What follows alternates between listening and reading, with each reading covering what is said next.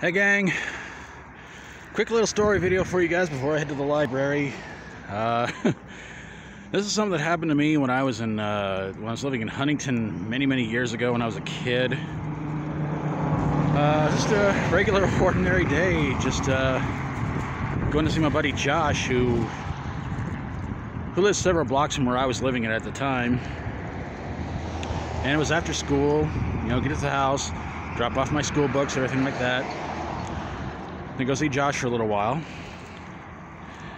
And what happened was that I noticed that the fire hydrant, which was about half a block down from the bridge that I had to cross to go to his house, didn't have a lid on it, like this one.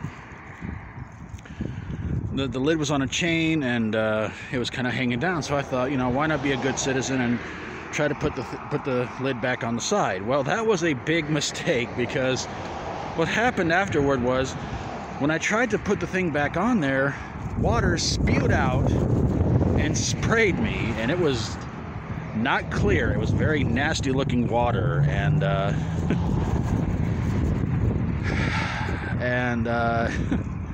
yeah, it came out, shot all over the place.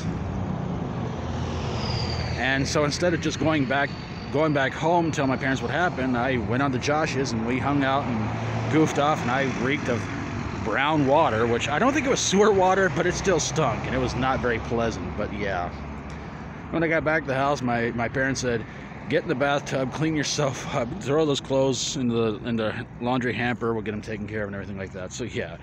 So I've been walking by this fire hydrant for the past about a month or so, something like that, and I've been very paranoid because of that water running. And every time I pass by, I think about that time in Huntington getting sprayed by a fire hydrant. So yeah, just want to share that story with you guys real quick. Lots more videos come up this weekend and this coming week.